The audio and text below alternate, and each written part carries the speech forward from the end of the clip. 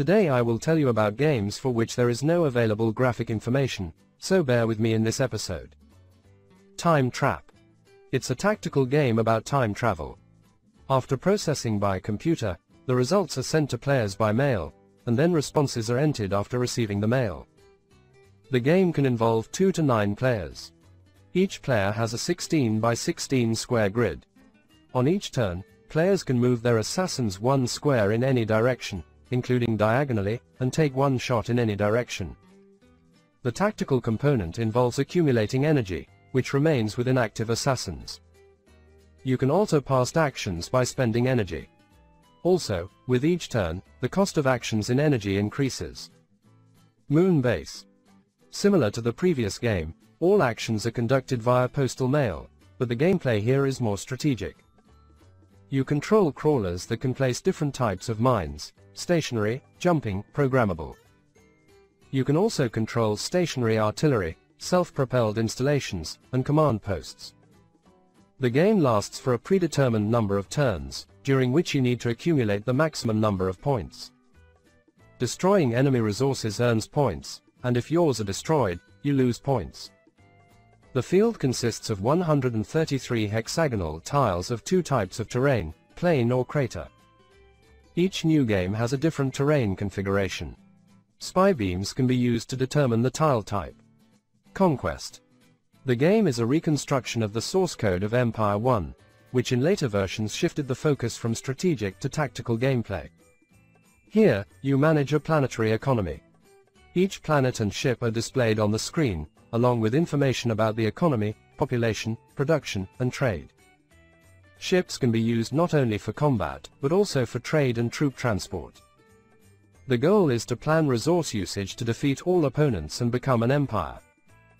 The advanced simulation in undergraduate pilot training installation, Mainframe. This is one of the first flight simulators in the USA for the Air Force, located in Arizona. It simulated flights on the Cessna T-37. The platform itself operated on 6 hydraulic platforms simulating overloads and the sense of orientation. 7 displays were used for viewing, and 2 computers helped process all this information. There was space for an instructor who could input additional data. TV Goalee, Arcade. This is the original version of Pong. The screen was horizontal, and you looked at it from above, not in front of you. Around it, a stadium and cityscape were drawn. The ball doesn't bounce off the edges but returns. The game featured advanced sound effects for that time, including the referee's whistle and crowd noise after a goal was scored. 1-on-1, Arcade. This is a variation of Pong with a basketball theme. Here, you play as players who can hold the ball instead of immediately hitting it. However, you can hold it for no more than 10 seconds. The ball can be stolen on the backcourt. Space War, TRS-80. This is an action game where you move from right to left, which is a rather atypical direction. You earn a point for each enemy destroyed. The game lasts for 60 seconds or until you are destroyed. Wonder, included game. Most likely the first text adventure, released even before Colossal Cave Adventure. Its author is Peter Langston. But in reality, the main goal was to create a tool for interactive art literature, and this adventure was added as an example for inheritance. It was much simpler than Colossal Cave. There was no score counting, and the player simply traveled through rooms and locations with the goal of collecting as many valuable items as possible. It was considered lost for a long time, but in 2015, the author managed to find the source code in his friend's email. Spasim. This game challenges the title of the first first-person shooter. However, the graphics were vector-based. In this game, 4 teams of 8 players each had to win not only in battles but also by skillfully managing resources. The capabilities of such multiplayer were naturally available only on large university computers. Still, in the first version, the emphasis was on battles, and the strategic component was added later. Your team had its own planet, and you had to collectively manage it to prevent rebellion, which significantly reduced resources.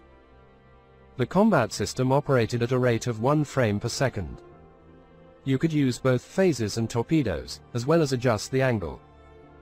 All commands were given through text input of a specific key, each responsible for its own action. All games from this release were arcade exclusives, but there is visual information about them on the internet, photos or videos. Wipeout. This version of Pong had quite a few features. To start, it was for 4 players. Each player started with 5 lives, and when reaching 0, they were eliminated from the game while others continued to compete. In the center, there was a cross that distorted the trajectory to make the game more unpredictable. However, there were defense zones in the corners from which the balls bounced. If a player was eliminated from the game, the ball also started bouncing off their line. Wild Gunman. Following the success of light gun games the previous year, Nintendo continued in the same direction, this time creating a game with live actors. You had to wait for a specific moment when the opponent's eye flashed. In this game, 4 different episodes appear sequentially if you win the previous one. Superpong.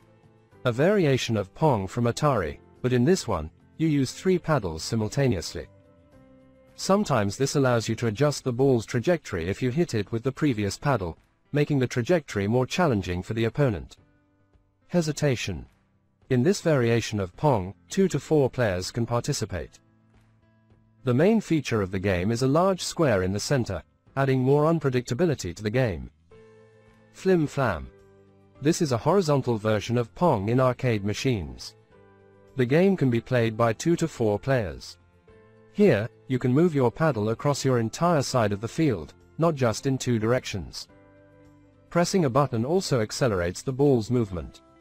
The difficulty level affects the size of the paddle. Challenge. A horizontal version of Pong for 2 or 4 players. In the 4-player mode, you played as a team, with each controlling their paddle from 2 positions, one closer to the edge and the other farther away. The game went up to 15 points. There was also a single-player mode where you scored points by hitting a narrow area behind a partition. Basketball.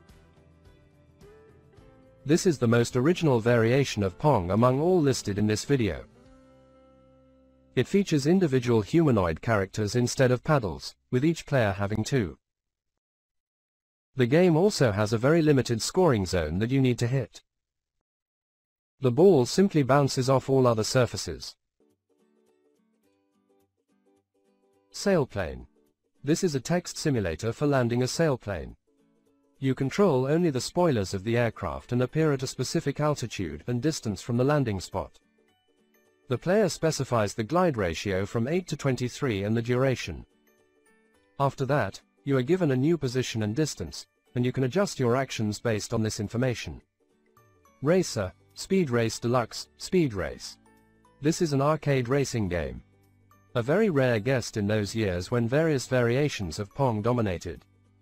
In this game, there was a scrolling straight track downwards, and your primary goal was to avoid collisions with opponents rather than navigate turns. You were given 90 seconds, and you had to score as many points as possible, awarded for overtaking opponents. The control method was also unconventional, a steering wheel and a lever for changing gears. For video games, this was a rarity for that time. 2 difficulty levels were available, increasing the speed and the number of cars on the track. Qwak. A game for arcade machines where you tried to shoot ducks using a light gun. The game had fairly good duck sounds. You had 3 bullets to hit the bird, but after each unsuccessful shot, the duck flew in a different direction. If you hit it, the duck fell down, where a dog was supposed to retrieve it. The screen featured an overlay of reeds, and after each killed duck, a small image of it was displayed at the top. The game lasted for the time set by the arcade owner. Ping-O-Tronic. It was quite a notable item, an Italian game console that included only 3 games. The company was a well-known manufacturer of household appliances, Zanussi. The first game was Tennis, which was a variation of Pong. The second game was Squash, allowing you to play against yourself. And the third game was Attraction, an endless ball bouncing used for demonstration in stores. In the game, you could adjust the paddle's length. In later versions, they added a slot for a light gun, which was a rarity for Pong consoles. Asteroid Space Wang 2200. The goal of the game is to navigate the spaceship through an asteroid field. In addition to moving forward, the player can turn, accelerate, and decelerate. The latter action repeats continuously, requiring careful attention. At the end, the time spent reaching the finish is displayed, providing motivation to improve the result. How the West was 1 + 3x4 Apple II, Terminal. This is an educational game where you receive 3 random numbers and the final result. You must perform operations such as addition, multiplication, subtraction, placing in parentheses, etc., to form a correct equation with all these numbers together. The game features visualization in the form of a railroad, indicating the difficulty level. The further you progress, the more challenging the tasks become. There is also an option to take a shortcut on this railroad to get ahead. However, failing to cope with the difficulty level will redirect you backward on this path, leading to easier tasks. Players can compete against both the computer and other players. Star Trader Mainframe, Research Machines 380Z. This is a multiplayer text-based space trading game where you travel between stars and seek profit by buying and selling 6 resources: uranium, metals, medicines, precious metals, programs, and heavy equipment. You must assess the development level of a planet and determine its most pressing needs. However, the planet's development level is not static and can change in any direction. For example, more distant planets may have more raw resources, making them cheaper, while closer ones are more developed but lack as many raw resources. The game includes a 10 by 10 light-years map around the Sun. There are also banks in the game where you can deposit your funds with interest. This game inspired developers to create future franchises such as EVE Online, the Wing Commander Privateer series, and the Elite series. Gran Trak 10 Arcade. Possibly one of the first racing games, as before, only a space race from Atari was available, and the Odyssey game had 2 primitive graphics. This game was intended to be the first on arcade machines from Atari, but they ultimately created the much simpler Pong. The game featured advanced controls, including a full steering wheel, pedals, and a gear lever. The top-down view caused the car to brake and spin when reaching the track boundary. An oil spill zone on the track significantly worsened control. The brake slowed rather than stopped, and turning while braking led to skidding. The goal was to complete as many turns as possible within a limited amount of time. Super Star Trek Altair 8800, Mainframe. This is an updated version of Star Trek. The goal of the game remains the same, to destroy Klingon ships within a limited time. Several improvements have been added to the game, including a 3-letter text analyzer to determine your actions. Now each quadrant has its own names, and the names of Star Trek are licensed by Paramount Pictures itself. On some computer models, there is text that can be animated. Frogs Mainframe, TI Programmable Calculator, TRS-80. This is a puzzle with a rearrangement of order. 8 frogs are arranged in a row. In each move, the player has the opportunity to jump 1 frog over another. The jumped frog is removed, or move 1 frog to the vacant space. The goal is to move all the frogs from the left side to the right or vice versa in the minimum number of moves, not exceeding 24 moves. Tank Arcade. This is an arcade game with a top-down perspective. In this game, 2 players try to destroy the opponent's tank as many times as possible within the allotted time, usually 60 seconds. The tanks are of 2 different colors, white and black, and they have projectiles of the same color. Mines are also placed in the central part of the screen, disappearing after an explosion. The tank does not disappear after an explosion but remains in the same place, so it's better to quickly change position after a hit.